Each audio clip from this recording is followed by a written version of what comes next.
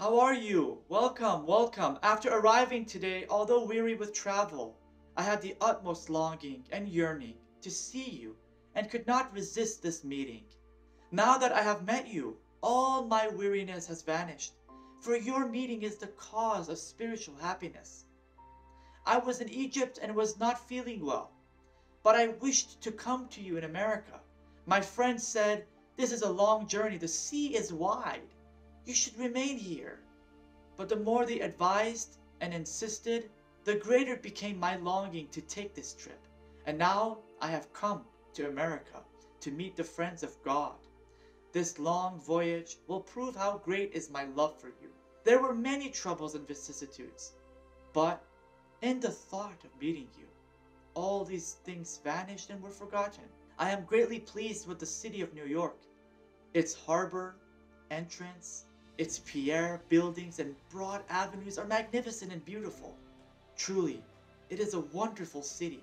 As New York has made such progress in material civilization, I hope that it may also advance spiritually in the kingdom and covenant of God, so that the friends here may become the cause of the illumination of America, that this city may become the city of love, and that the fragrances of God may be spread from this place to all parts of the world.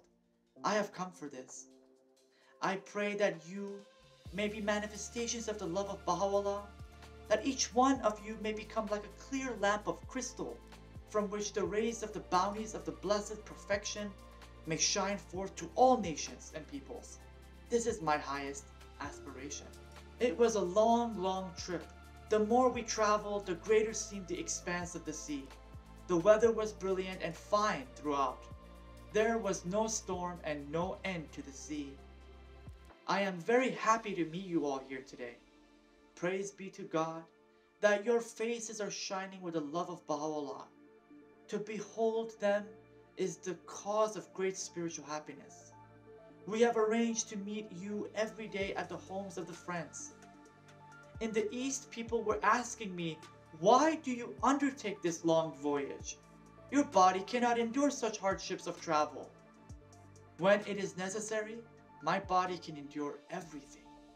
It has withstood 40 years of imprisonment and can still undergo the utmost trials. I will see you again. Now, I will greet each one of you personally.